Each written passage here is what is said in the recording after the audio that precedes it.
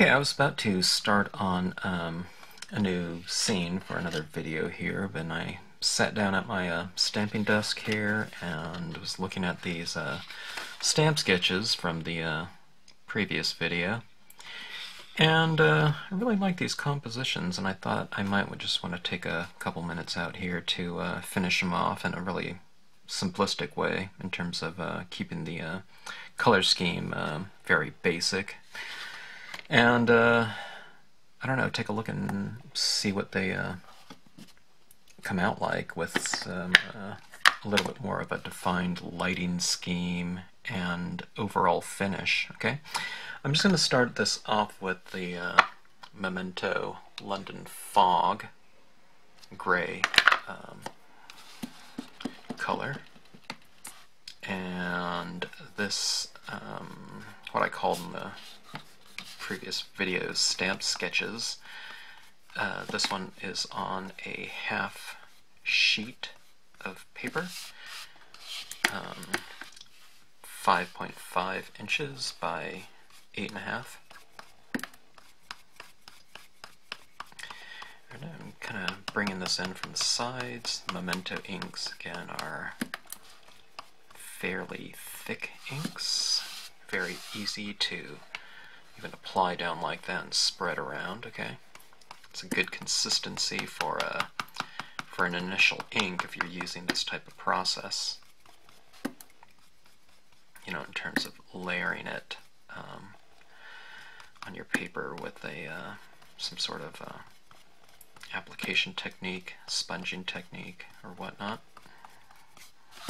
Okay, it spreads around really nicely. I'm going to kind of keep that little swoosh in the sky, a little bit of a lighter area. Okay, now, I mean, there's no set formula for this. I mean, I could kind of do whatever I want in here. There's no right or wrong. I'm just kind of dragging my stylus tool across, giving it these streaks, and kind of, I don't know, it just kind of develops wherever those streaks tend to go. I mean, it's not like I'm going to put something down here and the streak is going to apply over here. I'm applying it down in somewhat of a controlled fashion, but I don't know, just depending on how much ink is on here and what swipe gets put down. I didn't plan for that little area of light up there, but you know, just applied it down, kind of like that movement going through there, so I'll just leave it as is. You know, I can darken it up if I still want to, or whatever. I can completely eradicate, you know, all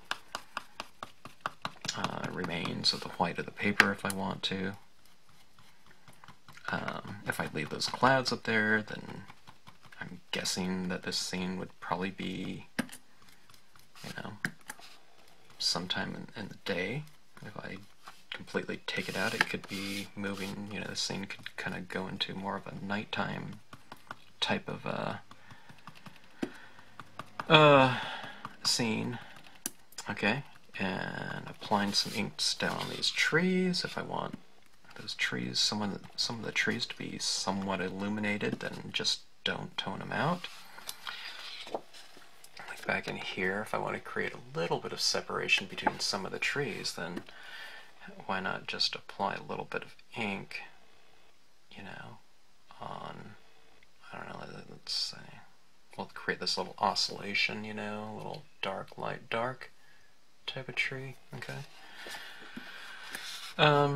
With this ink here, this gray ink is fairly light, okay, even when applied in its full saturation. So, you know, it's not a big, huge commitment to that value in terms of the grayscale being used on here. Okay. We'll canoeist down here. I think I wanted to kind of create a spotlight, lighted, I don't know, whatever, effect, you know, by having kind of a source of light up here and illuminating the subject matter. In this case, it's the little figure in the water in the canoe here. So if I want to illuminate that figure, what you'd have to do is you have to make the area around it darker, okay? So we're not taking, you know, lights or something like that and aiming it down there, but you're just representing light through the use of shade. So, you know, white pieces of paper. The tool that we have to use is contrast. So, again, I'm not looking at this scene saying, wait a minute, if I was outside and it's light there, then it would probably be light over here. I don't think that way. I just, you know, it's more of like an approach like stage lighting or something like that, where you're in control of as many different spotlights or colored lights or whatever as you want. You know, so you can bring emphasis to your, you know, in this case, a staged scene.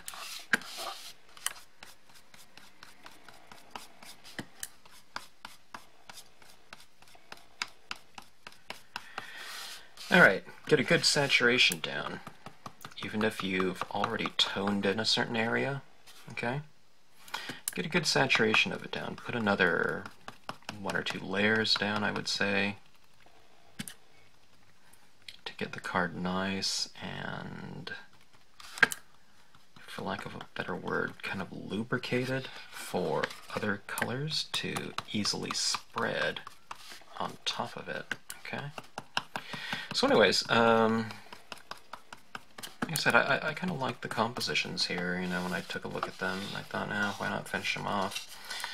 Slowly bring in a little bit more drama to the scene in terms of lighting. Let's just go straight to black. Hold on. Let me switch here. Okay, here's another one. I mean, it's real similar, right? I thought what I'd do is I would kind of approach the first couple layers of ink, you know, in a similar fashion, but let's take the last, or let's take the scenes in 2 different directions, okay, in terms of hue, at least. I thought I'd do maybe one cool scene and one warm scene or something like that. Okay, same way.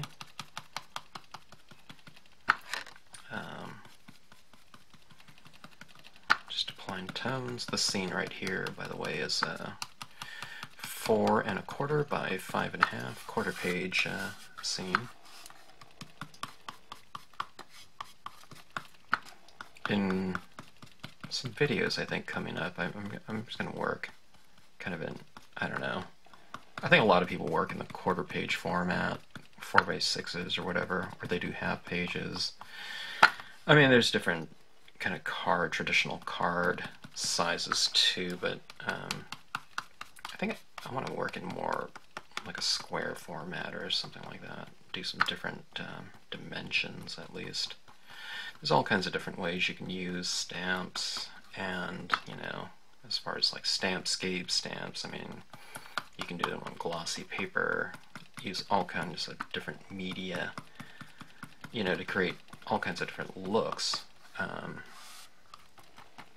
You can build scenes, you can use these, you know, branches or something like that very sparingly to create some kind of, you know, real graphic look. Very simplistic and elegant if you use it by itself on colored paper or something like that with the word stamp. I'm talking about that branch right there. But, you know, doing all those different types of things gives your projects different looks, but one of the easiest things you can do too is you can just change the format. You can do them squares, you can do them on kind of a elongated kind of a movie screen format if you want to, kind of a panoramic type of look. I mean, just simple things like that really give your cards or scenes, you know, a different twist. Okay.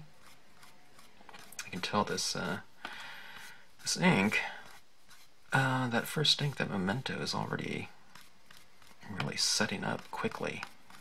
It's drying very fast. I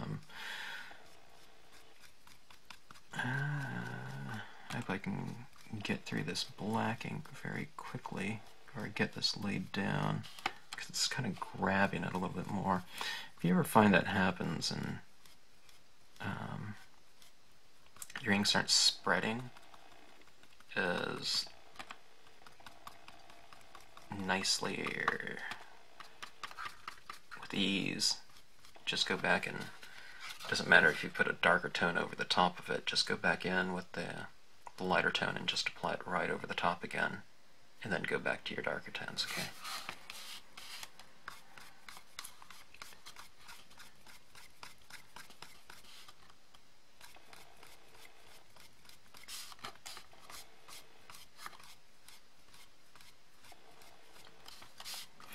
And I'm roughly applying this in some of the areas that I've already applied the lighter tone. I might use this a little bit more sparingly though. Maybe I don't go into some of the lightest of areas with this black ink. By the way, this is a Marvy black. You can use any other type of black.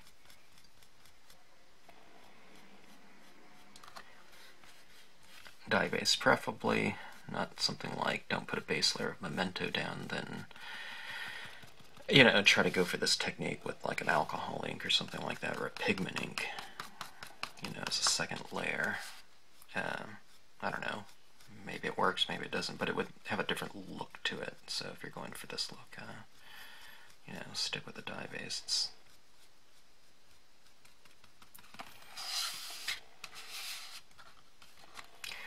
Anyway, coming along. I mean, this is a, like I said, this is a half-page scene, and working somewhat in a kind of a monochromatic palette here, in terms of just trying to achieve a lot of different types of variations of gray. I like to try to go for a kind of a full value scale, going from very lights to black most of the time. Even if black is just in kind of a very small area, I like to have it on there. I like to have that range.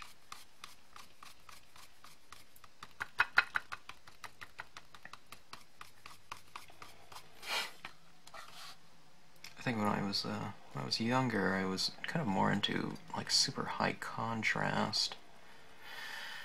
You know, really dark and really light without very much of a mid-tone range in just all kinds of different work, photography, and I like that drama in it, but I find that the mid-tones are probably more important to me than back then.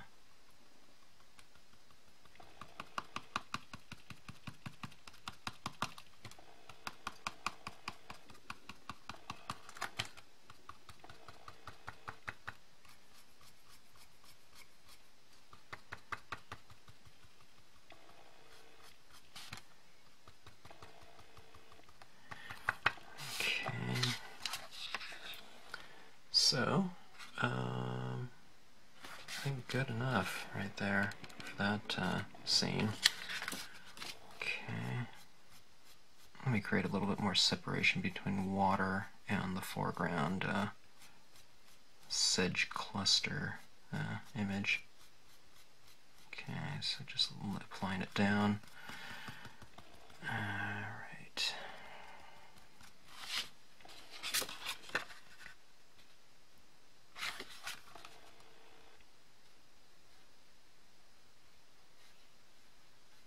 Create a little bit more of a shadow in the water. For that canoeist. Alright. Okay. That's that.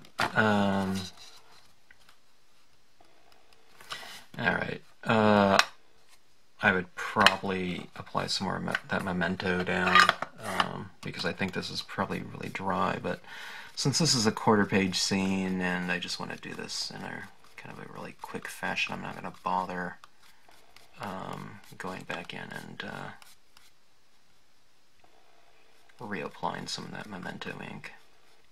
I just want to show you how fast kind of the finish work can come about, you know, in terms of applying some tones on the top for kind of finishing off a scene, getting that lighting scheme down.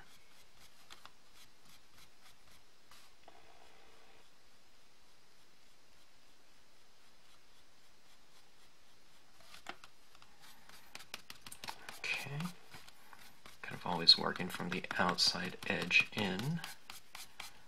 I mean, most of the time when I'm working on these scenes, I don't have it upright. I'm not working it upright because I'm kind of applying the inks on the edges like that, and I'm pulling in, so I turn my card accordingly, you know, to get that motion down of that stroke.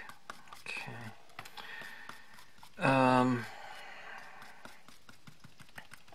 Let's see here. Kind of darker on the edges, right? Lighter in the middle.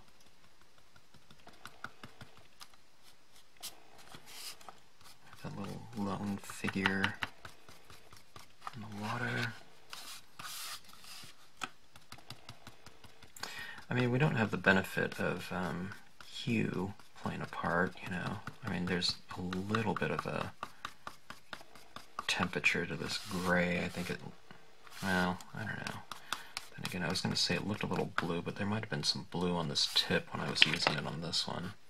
Especially for that. This one looks more just straight gray, but I mean, what I was getting at is we don't have the benefit of hue, you know, to play, you know, to kind of impart some sort of emotional quality to the scene, but sometimes just black and white kind of gives your scene kind of a, you know, a different emotional quality to it. Same thing in photography or you know, other types of artwork. But you can really achieve quite a bit in terms of kind of whatever statement you're trying to make in your scene. What I mean by that is, you know, what kind of mood do you want to create in a scene? Do you want there to be like some high drama, or do you want it to be more kind of tranquil? You know, do you want it to seem more vibrant and alive or whatever? But anyways, using your grayscale in there and kind of really manipulating value, you know, in terms of light and dark, can do that for you. And as you can see, I mean, you know, these two scenes are pretty fully realized in terms of, you know, your lighting scheme and kind of just the overall finish of a piece. But that being said, let's just create a little bit of a contrast between these two pieces in terms of temperature. Okay, let's just leave it at that. Okay, let's go with, I was thinking about, as I was doing this, I thought, okay, I'll just figure it out as I go along. I think I'm going to make this one kind of a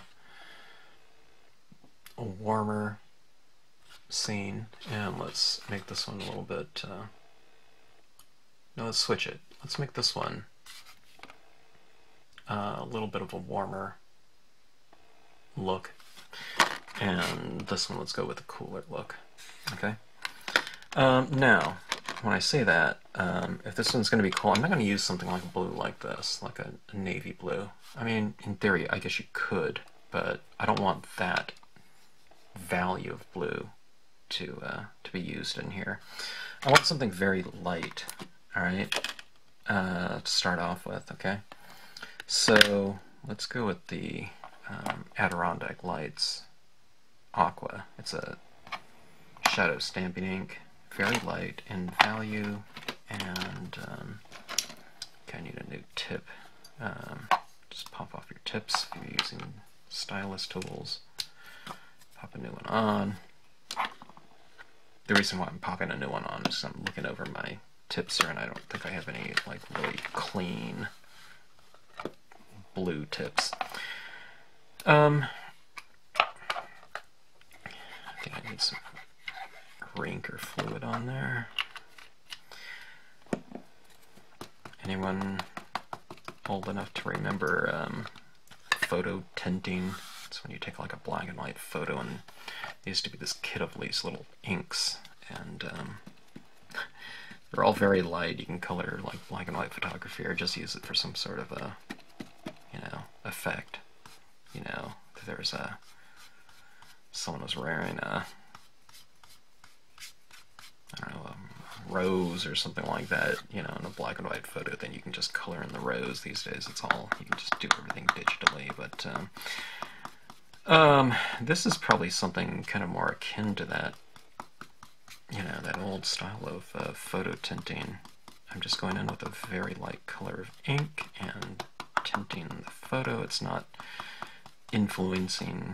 greatly influencing the overall values of the objects that I'm applying it on, because it's so light. Okay.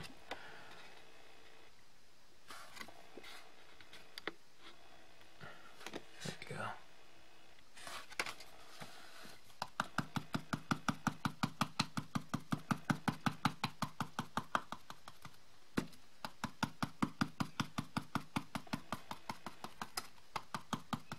Just a little tint in here, a touch of temperature, you know, that we're adding to the composition. Still want that little guy to stand out a little bit, so I'll leave him as is. Go with pick out some sort of light blue. This one's a salvia blue from Marvy. Okay, just apply it down. I have a lot of the Adirondack Lights Aqua in this tip here, so it's really spreading around nicely. I'm not making a full jump straight into the salvia blue because the salvia blue ink on here is mixing with the you know, the previous ink. So okay, a little bit of temperature in there, right? You kind of, I don't know. Sometimes when I apply the color on there, it looks more full to me, even though this is, you know, pretty monochromatic in terms of a cool gray color scheme. Okay, so there we have that one. Now let's go to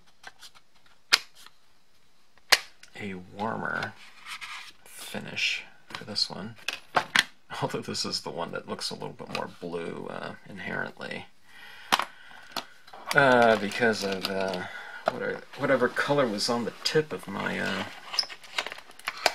stylus tool when I started using it. Let me see. Let's go with the Peach Bellini. Adirondack Lights Peach Bellini. Seashells Peach Bellini is still called Adirondack Lights Peach Bellini. The other colors, they changed the names. Seashells Ocean Aqua is now Adirondack Lights Aqua, kind of removing it from the, you know, the, I don't know, whatever beach, you know, ocean type of theme. Alright, so Peach Bellini. Let's see if yeah, plenty of ink on there. Sometimes I just like to, you know, use the straight re-inker fluid. Okay, same thing. Just applying this Peach Bellini kind of over the whole thing. Can you see the difference here between here and down here?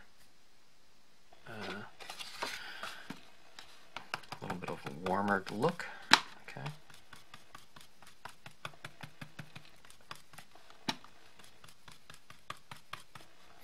I don't know, if I think temperature really plays a big part in kind of the overall kind of emotional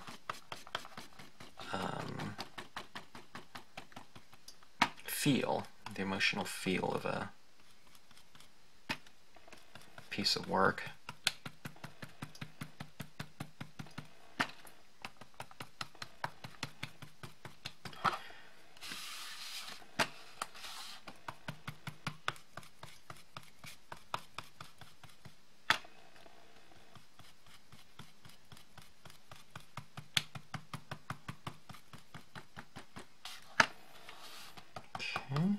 Kind of warming things up a little bit, still retaining some of the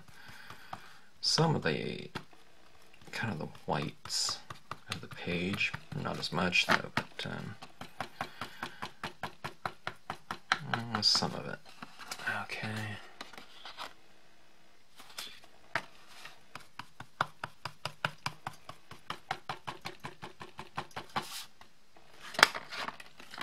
Let's go to the pale orange. If you have some kind of tan or orangish tone, whatever color, other brands, go ahead and use those.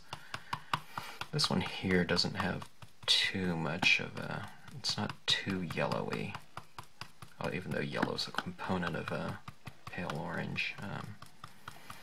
It's just a little step up in terms of value from the Peach Bellini. It's a little bit darker. Mix and match though, if you want to try different things, you don't have to go with just this one look. If you want to do some, kind of tans, oranges, orangish colors, browns look really good. Some distress inks over the top of that monochromatic would look pretty good too. These are colors that are supposed to, they're specifically supposed to look kind of aged, right? So you get a lot of nice, rich brown tones in that line. That would look good. Speaking of that, why don't we try that?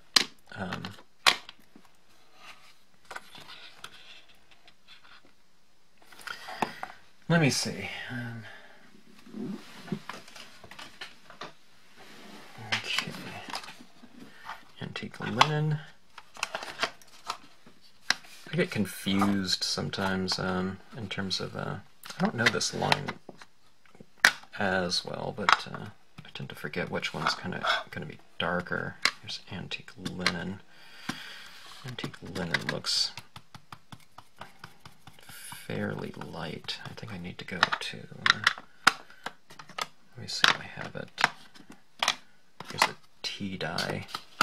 But I think one of the things I started saying, or I can't remember if I said it or not, or if I just thought about saying it, was you can mix and match. You don't have to just go with, these brown tones. If you want to try some green in it or something like that, by all means, give it a try.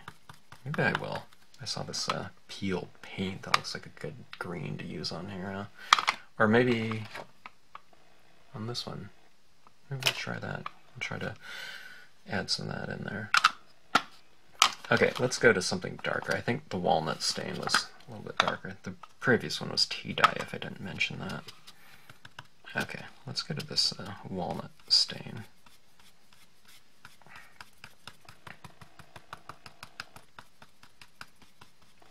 Okay, a little bit more of a brownish tinge to this one, of course. Yeah, being kind of walnut hue. Okay, looks pretty good. Gives it a different feel, huh? It's really warming it up with walnut and without. It's kind of giving it more of a... when it was kind of monochromatic, I think it was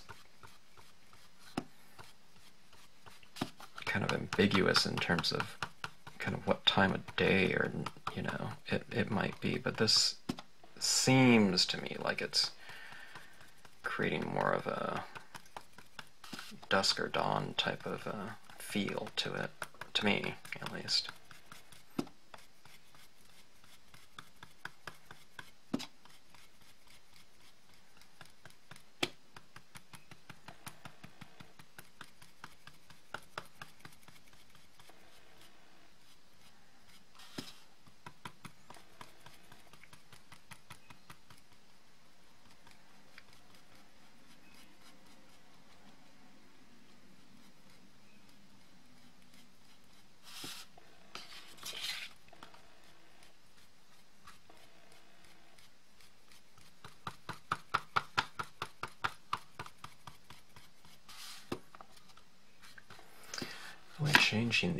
Really changing the spirit of the scene, isn't it? It's kind of like almost like you're starting off with something and going into it, and you know, the actual time of day is changing. It's one of the fun things about stamping, you know. Kind of the scenes can evolve right before your eyes, and I don't know, the spirit of this one really changed dramatically for me, just with that one ink. Peach Bellini and like the pale orange, you know, they played a part, but it was really through that walnut stain that that one changed. I don't know, I like it. I don't think it necessarily changed it for the better. I liked it before too, but it certainly changed it, you know, into something different, right? Okay, now here's the difference between this one right here, okay? That one. But let's do something. Let's play around with this a little bit more. Okay. Let's try this peeled paint. I'm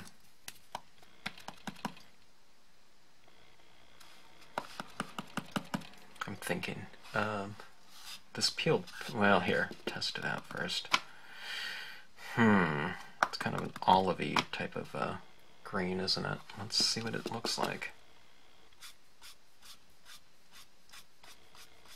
Gonna just bring it in from the edge there. I knew it was going to warm it up, but I didn't know to what extent. I think it looks interesting.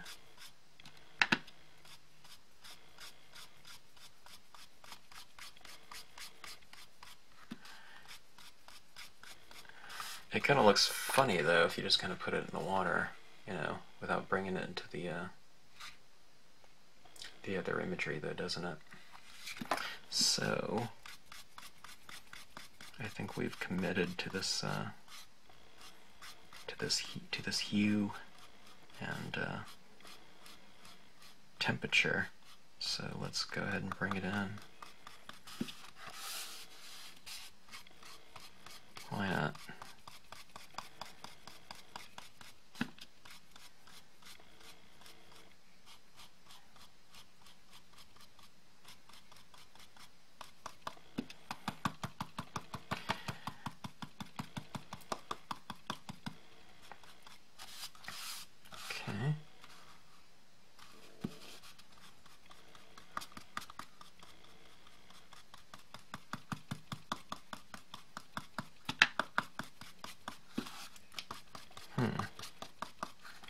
Pretty interesting. All right, let's run with this. Let's introduce some even brighter tones. Why don't we do this? Let's try to take it even further. Let's create kind of this jeweled emerald glowing, I guess, color scheme.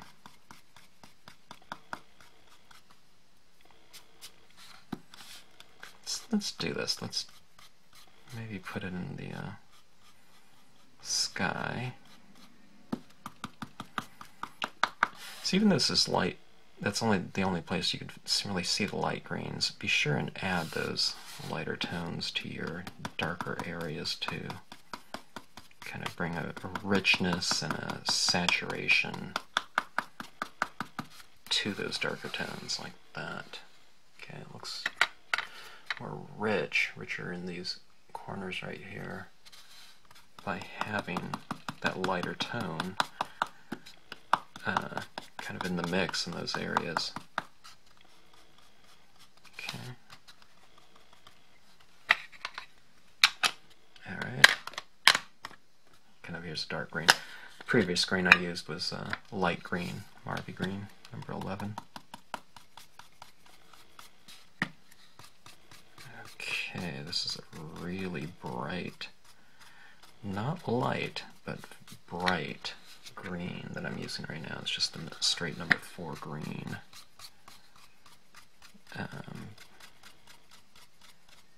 It's kind of the green that's in every lineup of stamp pad lines. And it's just a basic green.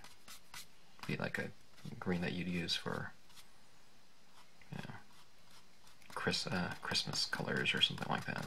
If you're doing a red and green theme. Alright, well, this really changed from my initial concept to the final result. As happens so many times anyways. This one really got quite vibrant, you know, in terms of the saturations.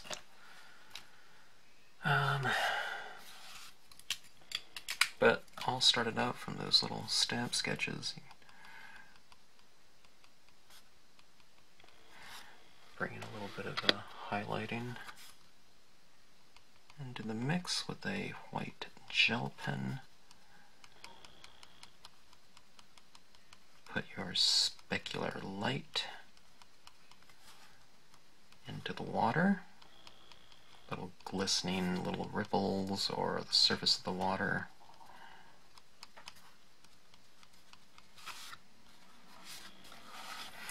And how about some little highlights on some trees. There it is in the bushes. A little bit too much right there. You just kind of rub one of them out. Did you see that?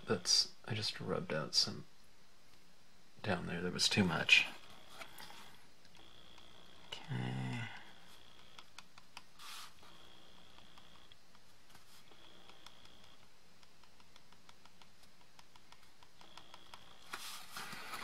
Alright. That's that, I think. And that's enough, I guess. Actually, as I say that, running through my head, I'm thinking, I can use a little bit of tan or something like that over those trees. And maybe I'll add that in there, but I didn't want to make this video really long. I just wanted to finish off a couple of these scenes right here.